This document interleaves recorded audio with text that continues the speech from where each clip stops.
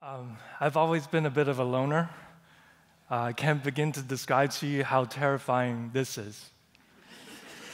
Uh, Growing up in a big city like Taipei, I wasn't thrilled about all the people.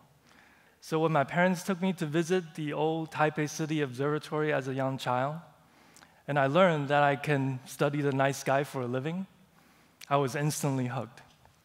My goal? To find aliens. Seriously. I was pretty sure astronomers just weren't looking at the right places. Luckily, that dream has led me here to Florida State, and I am now myself an astronomer. In case you're wondering, and I know you're wondering, I have not found any aliens yet. Well, more recently, I've been volunteering at my son's school to try to explain the universe bit by bit to a room full of 8-year-olds. I remember blurting out, "Did you know we can turn telescopes into time machines?" But we'll cover that next time. Boy, that did not go over well. "How? What do you mean? Tell us now," the angry mob demanded.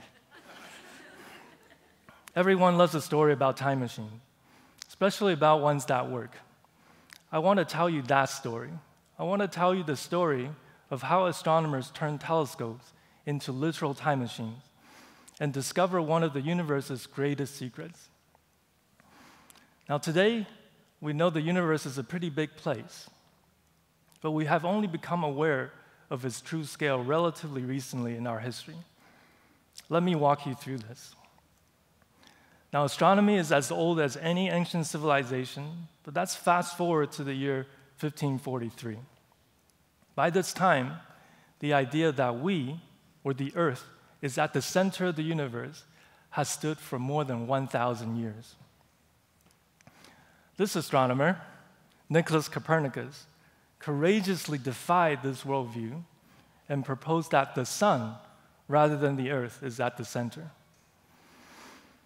Fast forward to the year 1920, Harlow Shapley took the next step and removed the sun from the center of the universe. Just a few years after that, Edwin Hubble showed that even our enormous galaxy, the Milky Way, is just one of many. Over and over, our observations prove that we're nothing special. We're just ordinary citizens of the universe. Our vantage point is an ordinary one. We do not occupy a special place.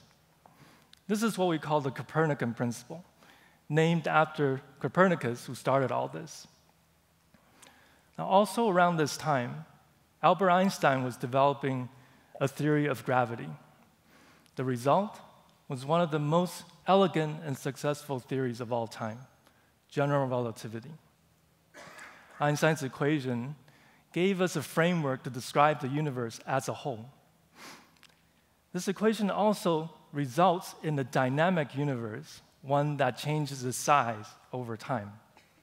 Now, Einstein did not like this outcome, and he preferred a static universe. So today we can guess that his preference for a static universe may have been based on the Copernican principle. After all, if we do not occupy a special place, why should we occupy a special time? The only way to keep the present time absolutely ordinary is to have a static and forever unchanging universe. Now, how do we even make sense of the universe? A lot of what we understand today begins with measuring distances. Measuring distances is actually a pretty good job description of what I do. Now, how do we even go about measuring the distance to a star or a galaxy?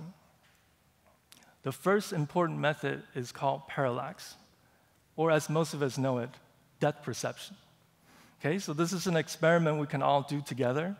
So let's hold one finger up in front of our eyes, look at the finger with one eye, then the other, then blink back and forth and back and forth. I know this looks silly, but we're all looking silly together.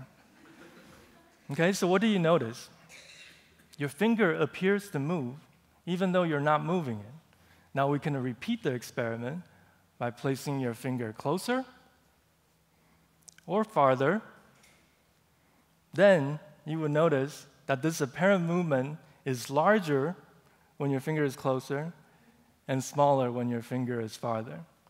This is the exact principle astronomers use to determine distances to nearby stars, except instead of the separation of the eyes, we use orbits around the sun to do the triangulation. To go beyond our galaxy, Henrietta Swan Leavitt devised a clever technique to go farther, using bright and pulsating stars.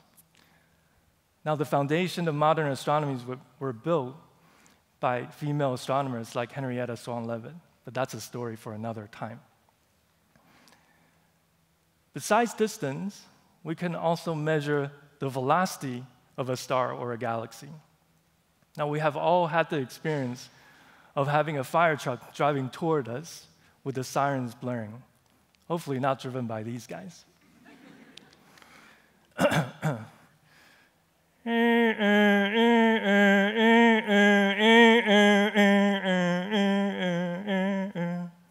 Sorry about that. So you hear the higher pitch as the fire truck drives toward you, and the pitch lowers as it drives away. As it turns out, light also has wave-like properties, just like sound wave from a fire truck. This pitch, or the frequency of light from a galaxy, is high if the galaxy is coming toward us, and low if the galaxy is moving away. So when astronomers went to measure this pitch of light from galaxies, they noticed something really curious. Almost all galaxies have low pitch, meaning that not only are these galaxies moving at incredible speeds relative to us, they're all moving away. Combining with distance information, astronomers learned that the farther a galaxy, the faster it is moving away. Now, the Copernican principle tells us that our vantage point is an ordinary one, so any random alien would observe the same effect from wherever she is. Then, the universe must be expanding from every perspective and not at all static, as Einstein once believed. So this brings us to our amazing time machine. Can we go even farther into the cosmos than depth perception or pulsating stars can take us?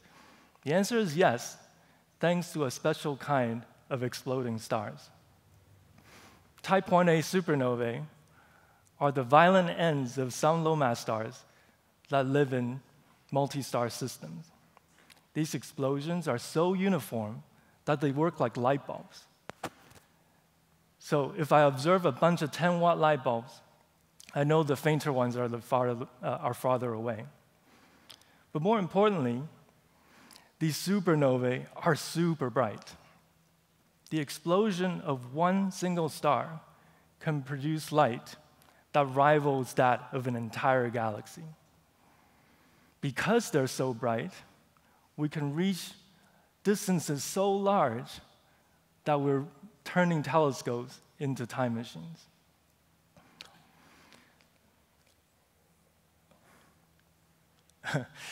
The image of this unassuming supernova was taken only a couple decades ago, but the supernova itself exploded over billions of years ago. The light from this explosion left its galaxy and traveled billions of light years in order to reach us here at the present time. So when we're studying this very ancient light from this very distant supernova, we're really going back in time to see how the universe was all those billions of years ago. The farther in distance we look, the further back in time we go. Space and time are inseparable. So by observing supernovae at different distances, we're really recording the history of the universe.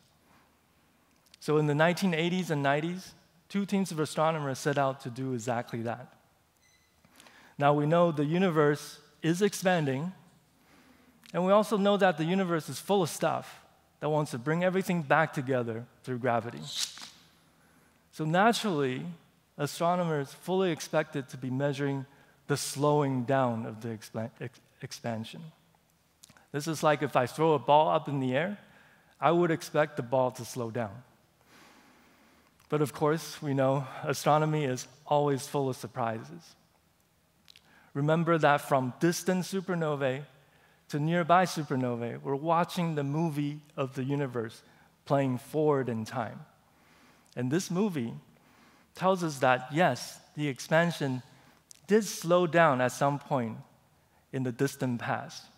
But today, that expansion is speeding up. This is like if I throw a ball up in the air, the ball did slow down as expected. But then it continues to go upward toward the sky with faster and faster speed. You can imagine the shock these astronomers had. We only trusted the result because two rival teams came to the same conclusion. This unknown cause for this accelerated expansion is dubbed dark energy, because we still have no idea what it is. We do not know what dark energy is, but we know how much there is. If we count up the matter-energy content of the entire universe, dark energy accounts for roughly 2/3. Over 95% of the universe is unknown to us.